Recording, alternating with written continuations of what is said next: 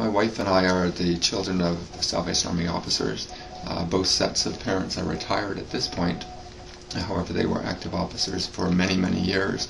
Consequently, the Salvation Army has been our church since we were first born. And growing up in the Salvation Army, we had the opportunity to move to many locations and view various aspects of Salvation Army ministry. And it was early on in my life, probably around the 7th grade, where I first felt that the Lord might be leading me toward Salvation Army officership. And at that point I felt that was probably the best way I could serve Him. But it wasn't until much later in life, in my early 30s, when I really felt that that's where the Lord was directing me.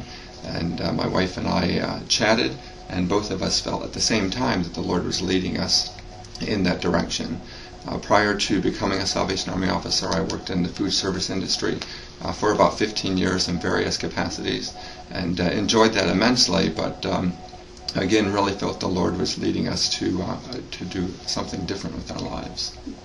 And as my husband said, both of our parents are officers. My mom and dad were Corps officers, and in fact they lived here in Ohio, the southwest part of Ohio, and moved to Columbus, Ohio when I was 4 years old. And the rest of their career was here. So I pretty much grew up in this part of the state. Went to University of Cincinnati. Before we went to training, I was a visiting nurse. I'm a trained registered nurse, and was a visiting nurse in Philadelphia, where I met my husband.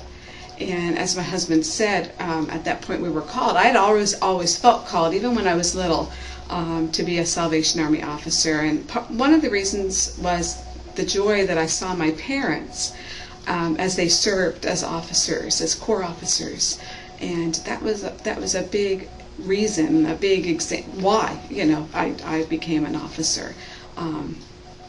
Just seeing that joy, and also, of course, feeling the leading of the Lord. That's how the Lord works. He works through other people, and He worked through them to lead me to officership.